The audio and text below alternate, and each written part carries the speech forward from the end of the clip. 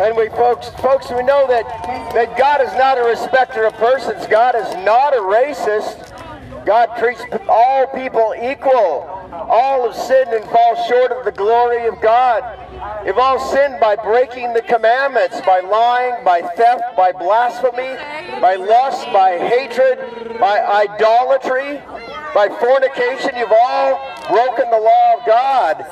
And that the wages of sin is death, eternal death. And so if you die in your sins, you end up in hell. It doesn't matter if you're liberal or if you're a conservative, if you're a flag waver, if you're BLM or whatever you are. If you die in your sins, you end up going to hell. And we don't want you to go to hell. So there is a solution to that.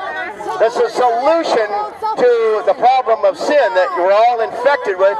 Y'all have your masks on because you don't want to be infected, but you're already infected by sin, right? Because you've lied, you've stolen, you've blasphemed, you've looked with lust, you've committed idolatry.